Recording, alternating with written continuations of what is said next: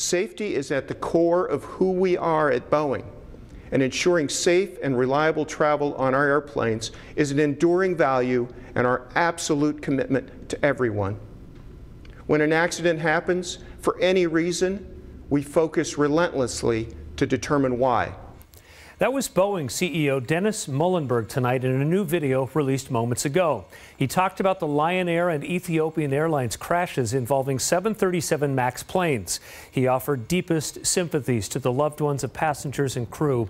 Muilenburg says Boeing is united with international regulators and government authorities to support the ongoing investigations. He adds Boeing will soon release a software update and more pilot training for the 737 MAX.